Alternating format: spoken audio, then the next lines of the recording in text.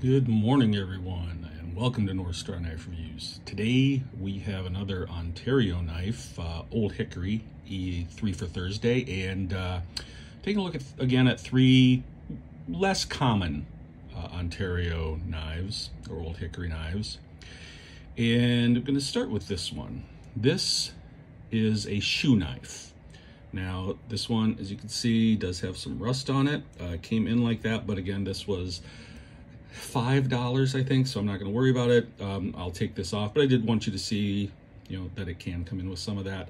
Again, my guess is that this was sitting on a shelf for quite a while before they probably sold it because, this is a relatively uncommon, purpose-built knife. The thing that this is for is when you're making shoes to like trim the leather, like on the sole and stuff like that. So, it's fairly thin, it is somewhat flexible, and, very, very slicey. You could use this for a lot of other things too, where especially if you wanted to get a little detail work done or need to score some things.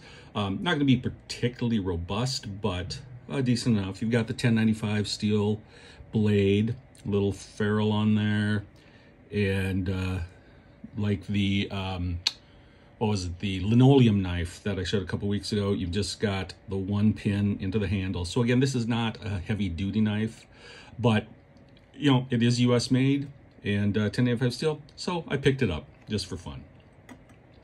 Second is a knife that if you grew up on a farm or you know anybody who butchers, you may be familiar with. This is a skinning knife. And it is, as the name suggests, meant to skin. If you have a butcher in the family, or you live in a town where you've got a butcher shop, good chance they have a couple of these type of knives sitting around. Not necessarily the Old Hickories. Quite honestly, if they're in a commercial situation, they probably want like a polypropylene handle rather than the wood. But yeah, this is you see the big old upswept blade.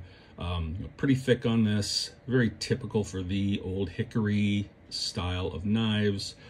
Some people may use these in their kitchens. You can certainly rock this a lot. You could use it sort of like a small chef's knife if you really wanted to, I suppose. But it is meant for skinning and being able to take the skin off animals without puncturing anything. Okay? So again, 1095 blade, full tang. I believe these are walnut. I'm not 100% sure. I would have to check the Old Hickory side, I guess. But the wooden handles, the two brass rivets, very, very typical styling, but a knife that you don't see as much, at least in home kitchens. And then this big old fella. This is a field knife. This is meant for being out, harvesting vegetables, things like that, and being able to whack the roots and stuff like that off them. Again, you have the 1095 steel blade. Let's see how long this blade is. This blade is about 10 inches, just a little over. All right, going from 3 to 13 over here.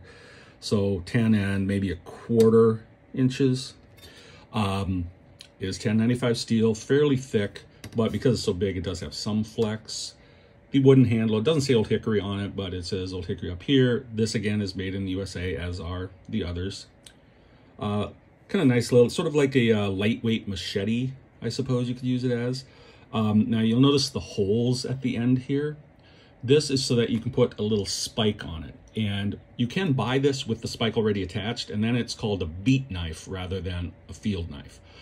Because what that little spike is for is if you grow sugar beets, you can dig them out of the ground, you can whack them, pick them up with it, and then chop them off.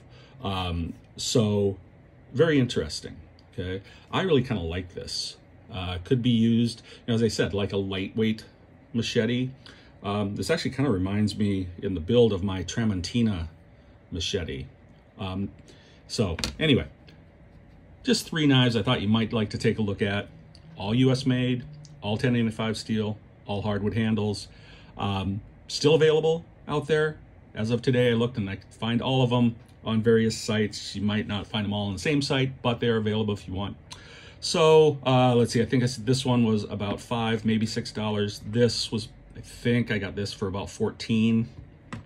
And this was not bad. This was like 15 or 16. So given the size of this, that was a pretty good price. Can't guarantee what your prices will be, but hey, check them out. All right, you guys have a great Thursday and a great week and a great month and a great year. Have them all great. Anyhow, take it easy. I will catch you next time.